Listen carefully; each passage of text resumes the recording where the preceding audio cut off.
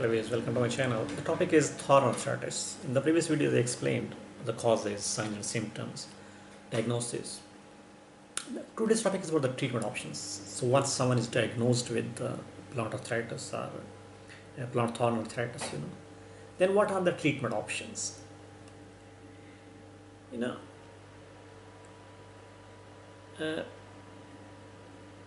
it is important to recognize that puncturing a joint with a foreign material such as plant thorn can lead to bacterial infection, which is known as septic arthritis, or the fungal infection, which is known as fungal arthritis of the joint. And this possibility can be excluded by removing the joint fluid and culturing the fluid in the laboratory. While the plant thorn arthritis is technically non-infectious, so the two forms of the infectious arthritis can occur from the plant thorn puncture of a joint, with or without the true plant thorn arthritis. And these forms of arthritis they require urgent antibiotic treatment. And the plant thorn arthritis anti-inflammatory medications may quite some time may be used for inflammation, and for the chronic arthritis eventually develops even long after the plant thorn injury because of the thorn fragments remaining in the joint, and this arthritis persists until the fragments are removed with a surgical operation.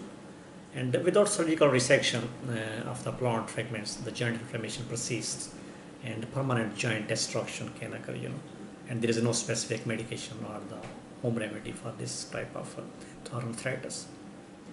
And the surgical operation that can cure the plant thorn arthritis is called synovectomy with the joint lavage or the joint washout or joint cleaning, And during the synovectomy, the surgeon will remove the affected and the surrounding joint lining tissue, known as the synovium, And this is done to be certain that microscopic joint fragments within the joint and its lining are eliminated from the body. Now, once this procedure is performed to remove the plant thorn, the remainings, the arthritis has been, once this procedure is performed, then the joint tends to heal well without any residual problems, And the sooner the procedure is performed, the better the outcome, as the chronic joint inflammation can risk the drainage, damage to the cartilage of the joint, And physical therapy and rehabilitation exercises can be helpful to restore the normal joint movement,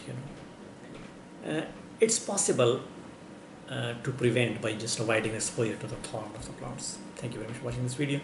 If you need more information about any disease, any medical condition, you can visit our website www.diseasesandtreatment.com, and please do not forget to subscribe this channel for more informative videos every day.